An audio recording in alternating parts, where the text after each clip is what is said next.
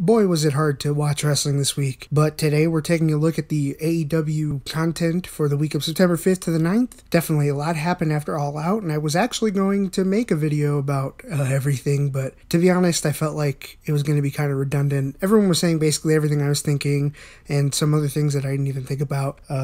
More importantly, kind of felt like most of the news that, we need to be confirmed wasn't out until like way later, by basically Dynamite. By the time Dynamite was airing, we finally got like more illustrations of like the full story of what happened backstage. But yeah, I just didn't feel like going into it after that point because I was like, you know what, whatever. What's the point of me saying basically the same thing everyone's saying that you probably already read online? So instead, we're just going to be taking a look at AEW's content for this week to try and kind of recuperate, their whole show, their brand for wrestling, to see if maybe they can pick up the pieces that got left behind and just recover from it. So starting with Elevation, we'll look at that. We'll look at Elevation, Dark, Dynamite, and Rampage. I'll go through this once real quick. The goal isn't really to go super in-depth into each match or really even review each episode. I'm not going to give like a rating or something like that. Just kind of my general thoughts about it. Maybe I'll say at the end whether I thought it was a strong show or weak show, but that's about as far as I'll go for rating system if you want, but I won't get too in-depth with that stuff. More importantly, this is about looking at Elevation and Dark and Rampage, something I don't see a lot of people talk about too often. Usually it's just kind of wait for everything to come out, talk about the little piecemeal stuff here and there,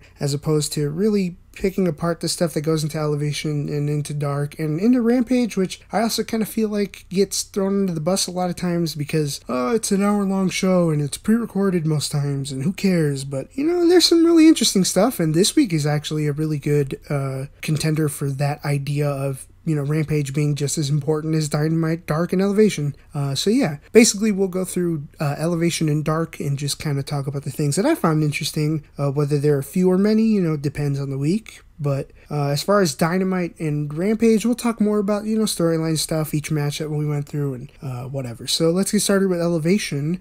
Daddy Magic on the mic with Excalibur doing commentary for the full episode was fantastic. He was a really great addition. He was funny. He did not come off obnoxious at all, which I know some people probably watch his promos and think, oh, that dude is so annoying. And that's kind of the point of his character. But he did not come off like that at all on commentary. He was hilarious. He was super subdued, but in the right way, but still his own character. He was throwing out hilarious, like, random wrestling references, talking about Greg the Hammer Valentine. If anything, Elevation was totally worth watching for Daddy Magic on the mic. Totally awesome. Then we had Julia Hart coming out with a brand new entrance and a new theme song. That was a really good introduction to all that stuff. Super, super awesome. Fits into the House of Black stuff.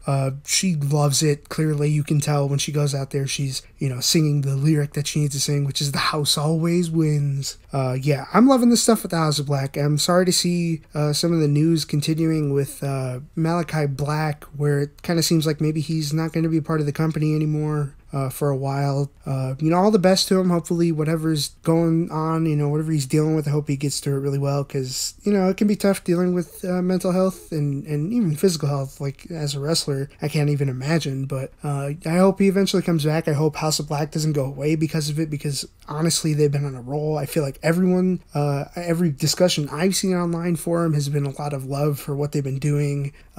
Adding Julia Hart in there totally helped reinvigorate her career in a new way that's given her something new to do, a new character. This introduction, this new entrance and everything, the new theme song totally fits into adding to her character, and I liked it a lot. I just can't wait to see more of it, and I hope we do see more of it, because, man, it was great. I hope we see it on a Rampage or a Dynamite soon, because as awesome as it is to see on Elevation and Dark, it's another thing to see it on television, because I think it'll go over really well. Then a fun little thing I noticed between, I think it was a match between Private Party, Private Party versus JDX and Brandon Gore. JDX coming out in just some cool X-Men gear. That's the second time we've seen some Marvel gear this week, with starting with Jade's awesome cosplay of She-Hulk at All Out. That was cool. I love that. That was super awesome to see. Classic She-Hulk outfit. Obviously, they're tying with the show coming out now, but she looked cool. And JDX just kind of maybe conveniently following suit in Chicago, wearing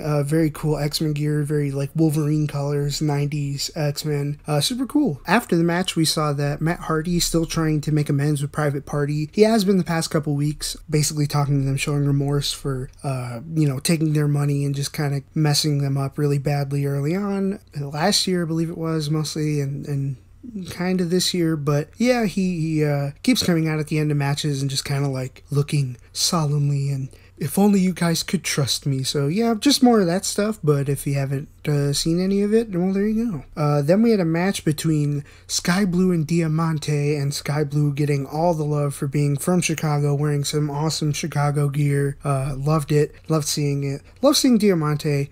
She just seems to be like stuck on Dark and Elevation, and I wish we'd see her kind of get pushed in some way towards, Dynamite or towards Rampage.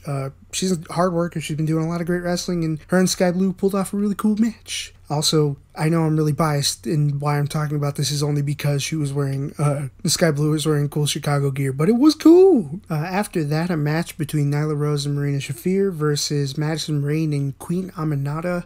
Marina Shafir and Nyla Rose have been showing that they're a pretty good tag team. All throughout, they've been doing a lot of really cool matches that just show dominance and technical wrestling, and you have Vicky Guerrero out there doing her stuff too. I love this tag team. It's a really good tag team. I feel like I don't see them enough on the main stuff too, along with Diamante, like I was just saying, but, maybe that's for other reasons, maybe because there's really no way to fit in more women's wrestling somehow in AEW. I don't understand.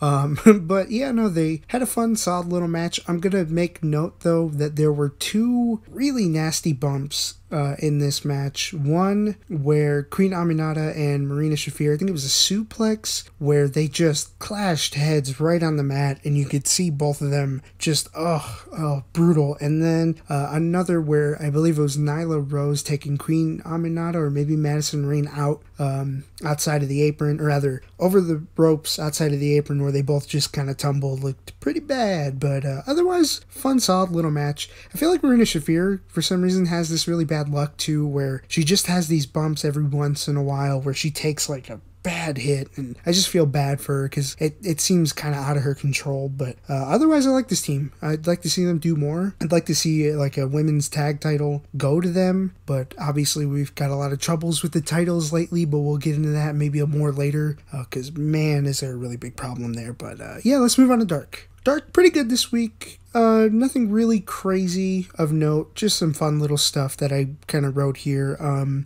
Zach Clayton, recent wrestler apparently from the Jersey Shore, might have been on a reality show, I can't exactly remember, but is it just me, or does he have the Assassin's Creed symbol in his logo behind him? I just kind of felt like making note of that. I thought that was funny looking. I was like, that's like the Assassin's Creed logo, or symbol, but yeah, I don't know. Weird wrestler, weird dude.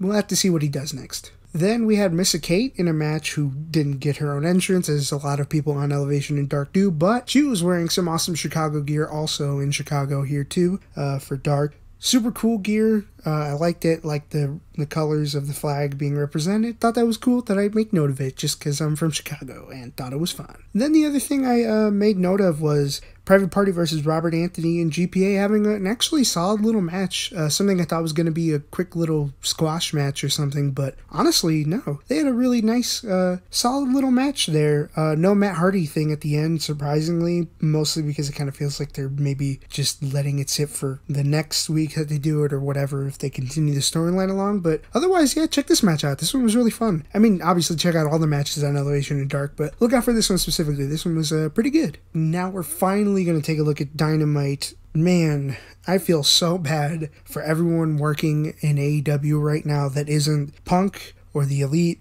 or anyone that was involved in the entire backstage thing at All Out, because you can feel like everyone is trying their hardest to like move on from it, obviously. I mean, how could you not want to? But just a lot of little things here and there done to kind of help, I don't know, recuperate losses or fix the problem really quickly. I feel bad, and I'm going to say I've been seeing a lot of ridicule for Tony Khan's little promo where he addresses the fans at AEW, and he basically announces the vacation of the main title belt and the trios championship belts, and announcing all the matches to try and get them to somewhere where they can at least still get their shine, and putting on a new tournament. I'm gonna say he gets a pass. I've seen a lot of people make fun of the promo or kind of say like, man, Vince McMahon would never do stuff like this, and it's like, well, dude's under a lot of stress and he had to make up something quick. It's one thing if this happened on Dynamite and then, you know, you've got Rampage covered and you've got no pay-per-view. It's another to have a pay-per-view on Sunday, have all of this news come out by Monday, Tuesday, basically to try and figure out what you're going to do for Wednesday. So in my opinion, he gets a pass for this. Yeah, it was a little awkward and you could tell he was reading off a card, but I don't blame him. Just way too much to be handling all at once.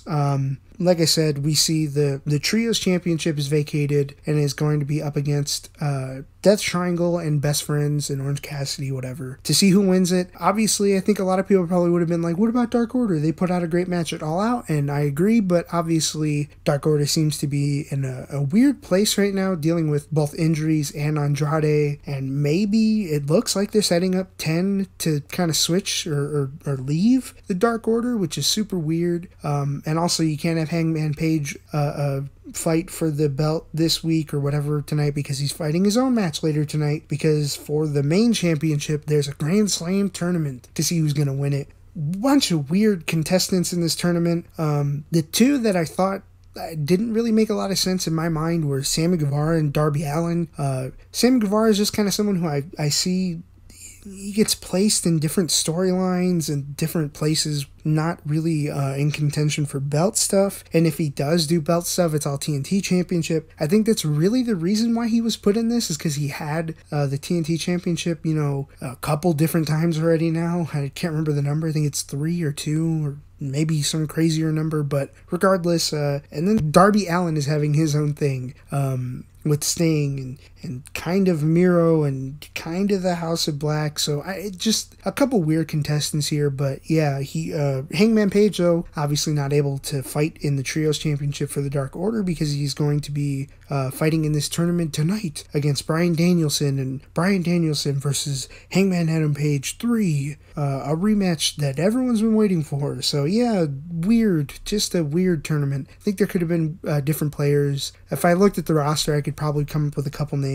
I would have said Eddie Kingston, but I think Eddie Kingston caught COVID, so I hope he heals up quick, because he just came back. He had that awesome match at 0 Hour. Again, something I wanted to talk about, but then kind of everyone was talking about All Out. But yeah, I feel bad for Eddie. He hasn't been catching a break recently. Hopefully he heals up and we see him soon. Maybe not for the title, obviously, but for something. I just love to see him back again. We got MJF coming out, basically lying to the entire crowd of Buffalo, New York, and them falling for it. Doing a fun little promo, then Moxley coming out, cutting him off, and them facing off in front of each other, and just some really great heel work from MJF. Nice to see him back again.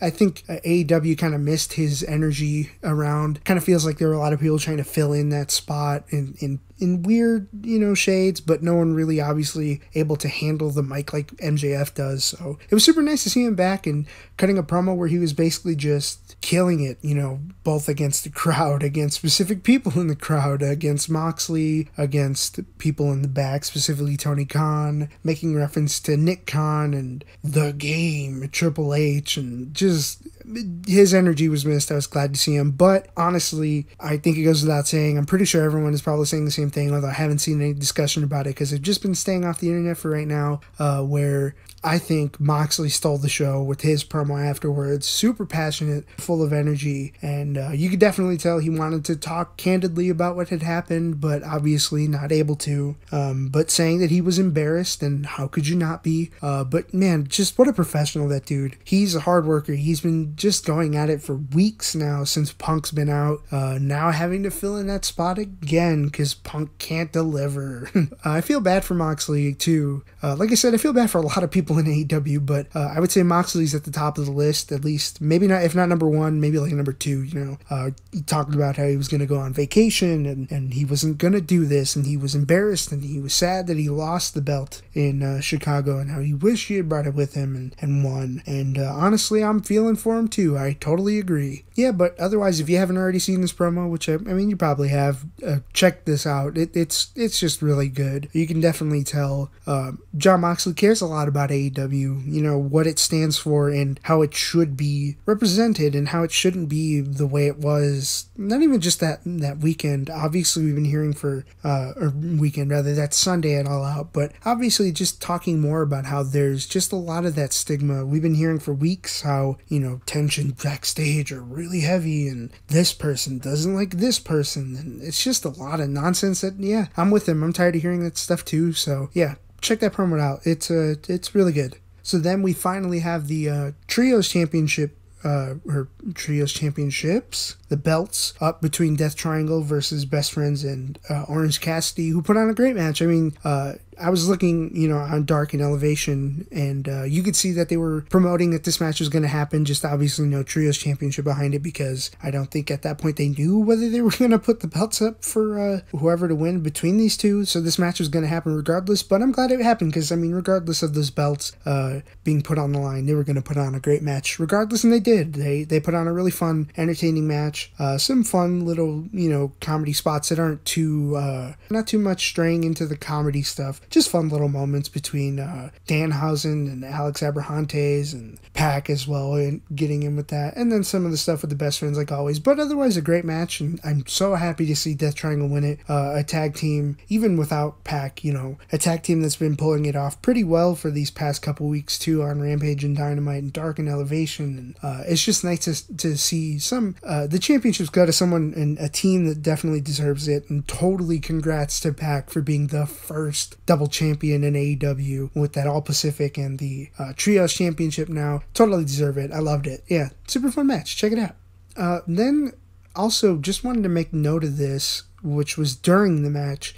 There was a little thing that basically said, at Grand Slam, Swerve in Our Glory is going to be up against the Acclaimed again in a rematch for the tag team belts, which furthers my confusion for a lot of these matches, which is these are people that weren't really involved in a lot of the stuff that was happening on the weekend that had great matches, and now they're kind of having them again. And this also gives me an opportunity to talk about the weird ending that happened at All Out for those championships, for the tag team belts, where it kind of felt like the ending of it was supposed to make people feel like, no, guys, Swerve in Our Glory, they did some bad stuff this match, but they're still faces to some extent. And then I saw a bunch of stuff saying that, no, there was totally going to be a heel turn. That's not at all what that felt like, and it feels like now we're getting that rematch because we're trying to rectify what should have been a heel turn for Swerve in Our Glory, who kept the belts, who should have done the full heel turn into it. I don't know why they didn't at All Out. It's so confusing, but yeah, now we're having a rematch for those belts again at Grand Slam at the end of September. Super weird, super confusing. Why this rematch so soon? I guess it's not that soon, but it feels like, I don't know, it feels like maybe this shouldn't have been announced until maybe next Dynamite or something, until we saw some more interaction between Swerve in Our Glory and the Acclaimed. But yeah, anyway.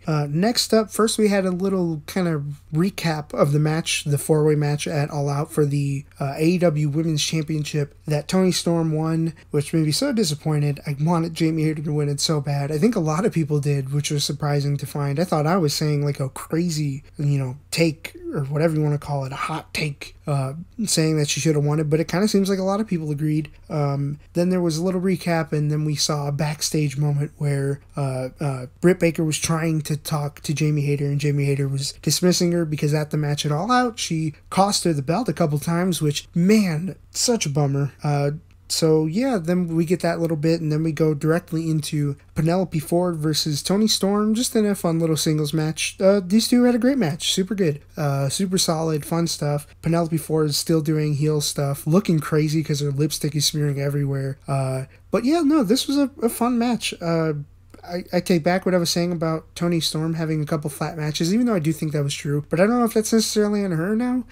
Maybe that was just, I don't know, a weird occurrence. But yeah, no, they had a fun little match here tonight on Dynamite. So check that one out too. But definitely was more interested in the stuff going on between Jamie Hayter and Britt Baker. I hope Jamie Hayter goes for that belt more. I hope they see that people are interested in her winning the championship, because that would be fun.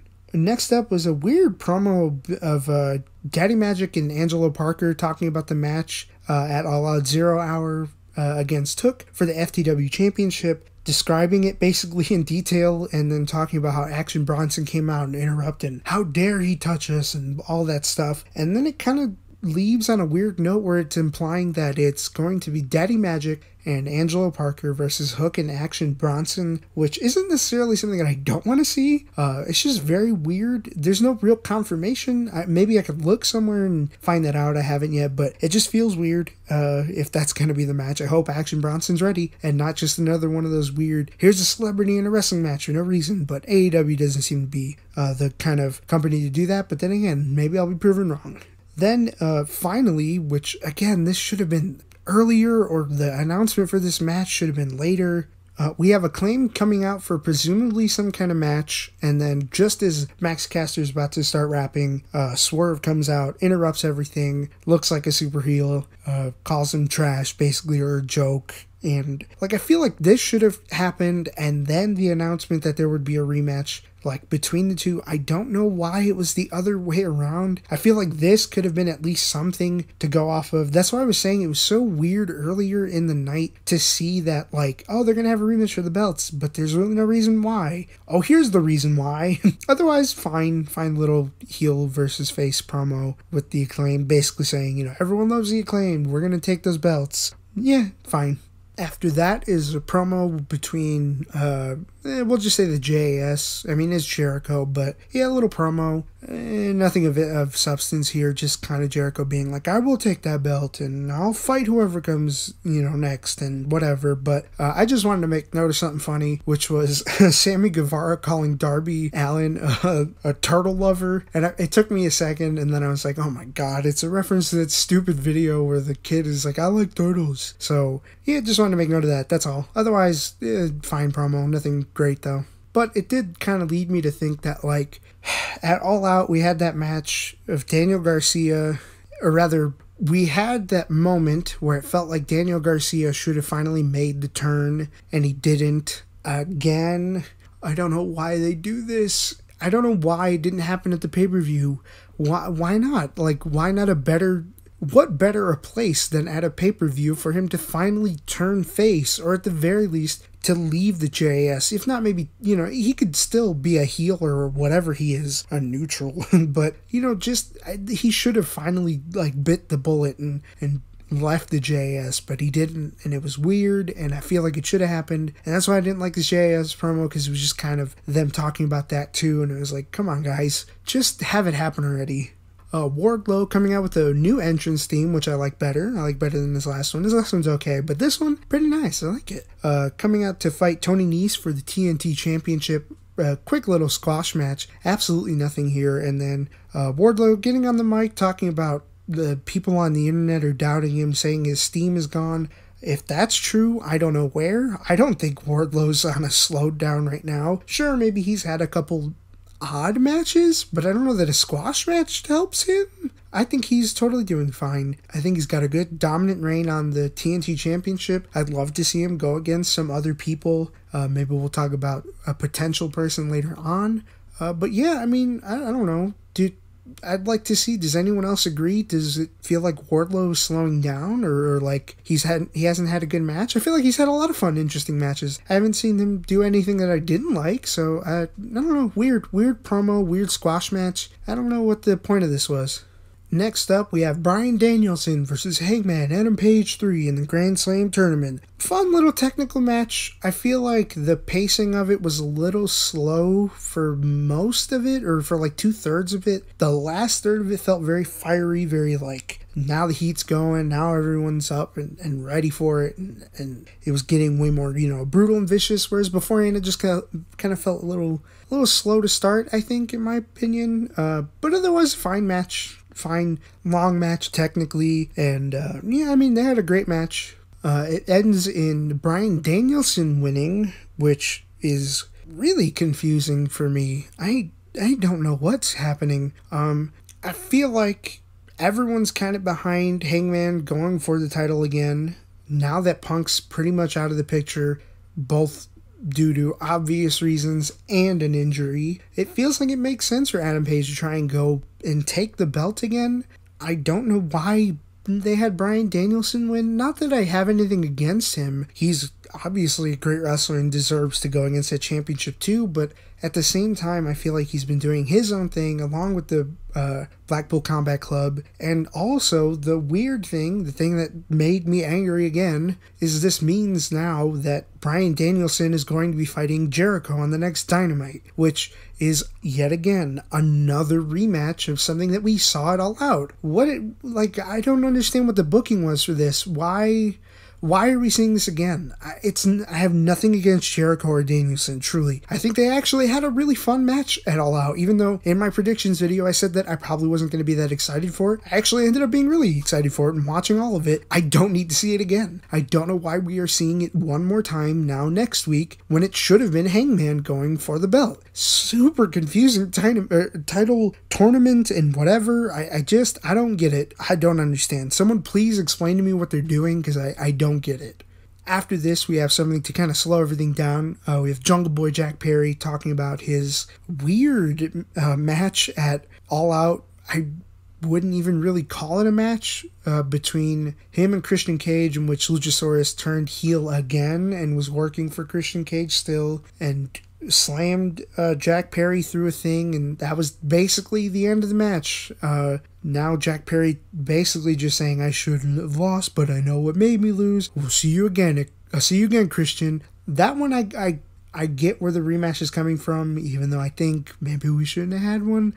But whatever. I at least can kind of get behind this rematch. So whatever. But otherwise, just a normal promo. Then Stokely Hathaway and his posse of people he's been hiring for the past couple weeks comes out, cuts a promo where he's basically just kind of healing it up to the crowd. I mean, not really setting anything up or saying anything super crazy. They beat up one of the production assistants on AEW, which I think are local wrestlers that they hire to be those guys. But yeah, it's just Stokely Hathaway and a bunch of people beating him up. But I mean, I'm excited to see where this ends up. I actually really like where it led to at All Out. I can't wait to see what it ends up being after the fact with Stokely Hathaway. It feels like he's kind of pulled himself away from Jade Brand, or rather Jade Cargill in general. I don't know if that is for sure. I don't know if I even really dislike that idea, honestly, but yeah, I can't wait to see what this ends up turning into. This is fun.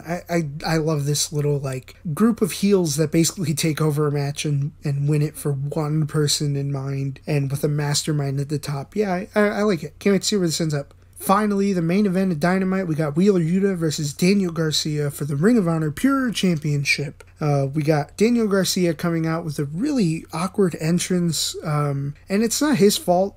He had a rapper come out and sing his theme song live, but this dude has like no rhythm whatsoever. He just is so off beat for everything, and he just is kind of mumbling through his words, or not mumbling, but more so like speeding through them really quickly. And I feel bad for him too, because maybe it's not exactly his fault.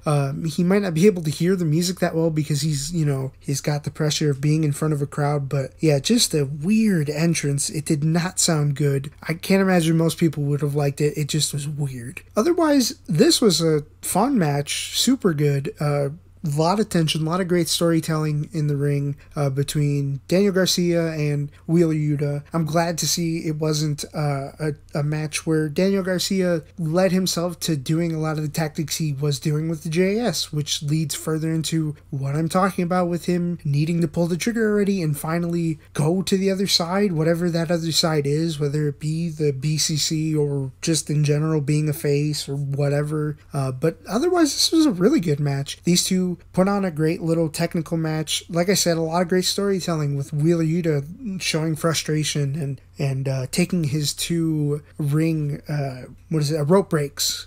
Super fun match. I enjoyed this really well, but again, it left a weird thought in the back of my mind, which was it ended with Daniel Garcia winning a championship, which was great, and then it just kind of was like, now he's shaking hands with Daniel Garcia, and Jericho comes out, but that's it. We don't get a confirmation as to whether he finally switched over or not, and weird. Otherwise, this Dynamite was fine. A good one, a really good one, honestly. It had one idea in mind, I feel like, which was, let's show everyone that we can put on a wrestling show. Let's not worry about the backstage drama stuff. Let's go out, let's have really good matches, let's have really fun promos and, progress storylines in ways that we feel like we need to, and they did that. I feel like the thing I didn't like was kind of the rollback on a lot of the stuff that we had happen at All Out, a lot of the outcomes with rematches and whatever. Obviously, I know that, like, you can't really control the two main ones, which is the vacating of the Trios Championships and the main belt.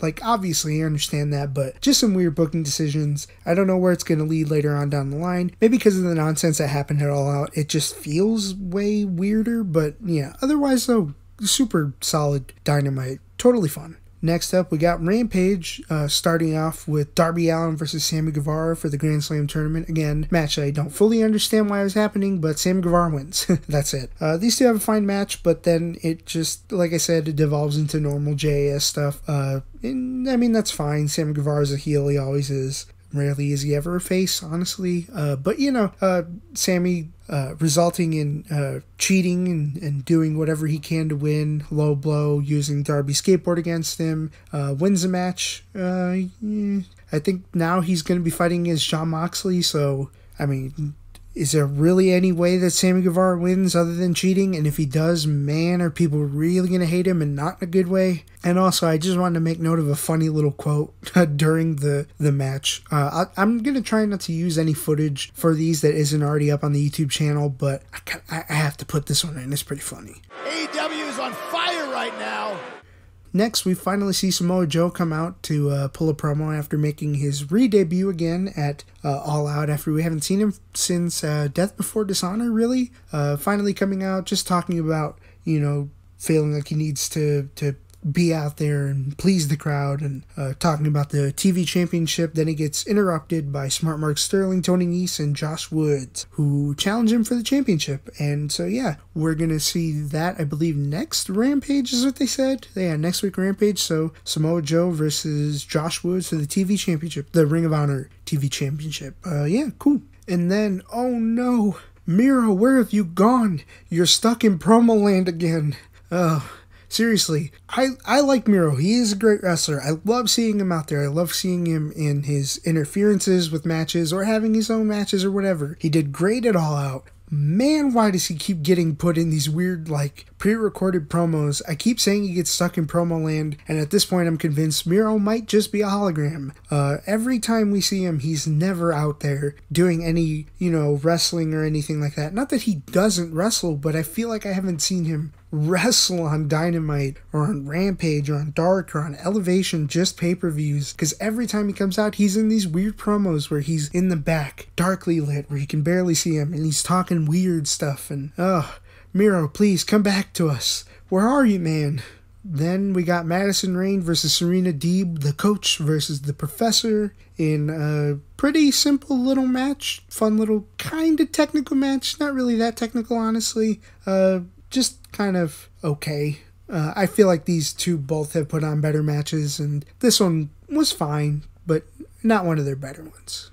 Then Jade promo. Finally, we see Jade Cargill. Haven't seen her since All Out. Talking to basically anyone in the women's division. Putting another open call for anyone to go against the TBS belt and her, whoever that ends up being. We don't see anyone take up her call for it yet, but who knows who it is. Kind of feels weird. Jade, obviously great wrestler with a really long reign on this championship and a great streak of wins, and we don't really know who she's going to face next. And I feel bad because this is another one of those ones where, like, obviously she was going to go up against Chris Statlander, but Statlander's out with an injury. She had the good match against Athena, who was also really quickly in her own really cool attire at All Out. But yeah, now where does that put Jade? I don't know. This women's division needs help. It really, really needs help because there's a lot of good talent and there's not a lot of, like, exciting matches for them. Commercial break in between, and we come back to Powerhouse Hobbs talking about his next chapter in the Book of Hobbs and looking for his next championship after taking care of Ricky Starks at AEW All Out, which was a sad outcome, but, you know, then again, makes sense. Obviously, my predictions are wrong.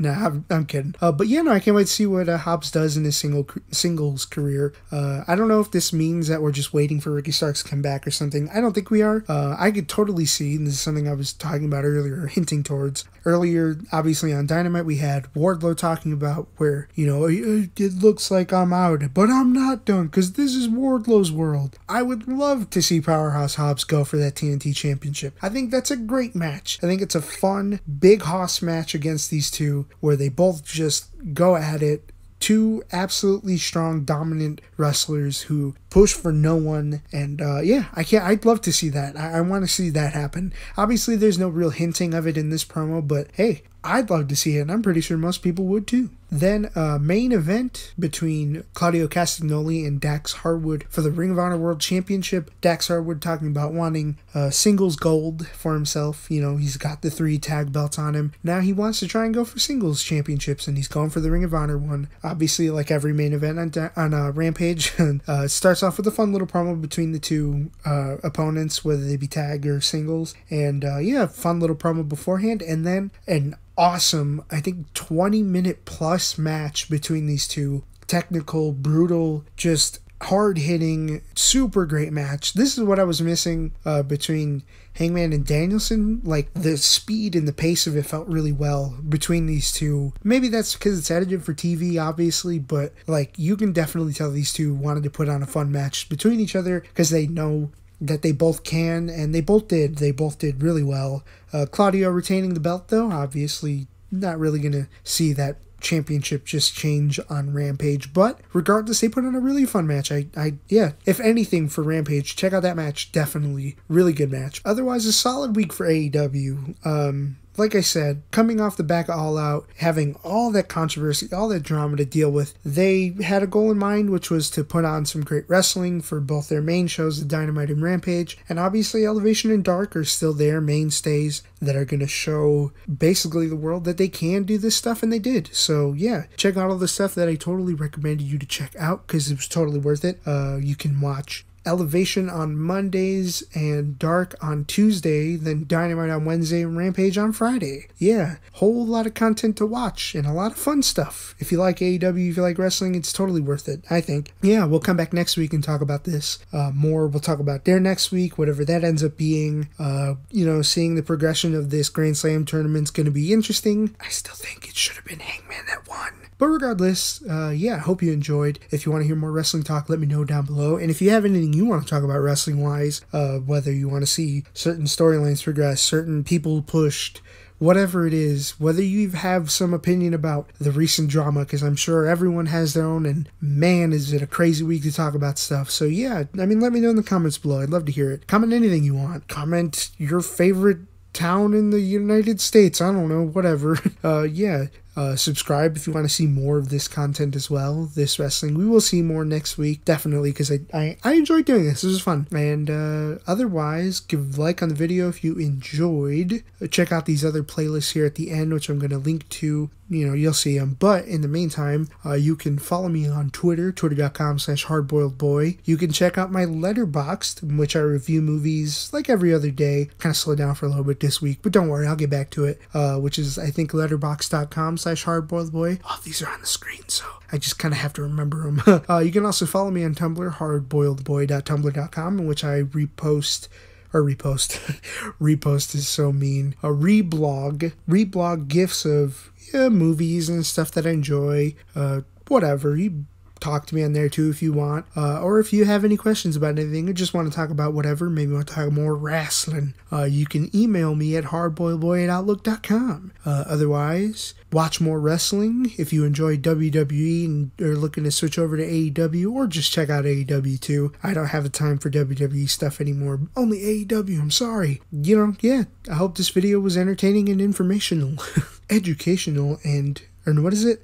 No, entertaining and information. I think that's the stuff they use on like this Sunday morning stuff. Anyway, I hope this helps you reconsider some stuff with AEW and see it as more of just a solid wrestling company too. Otherwise, remember, as always, enjoy yourself.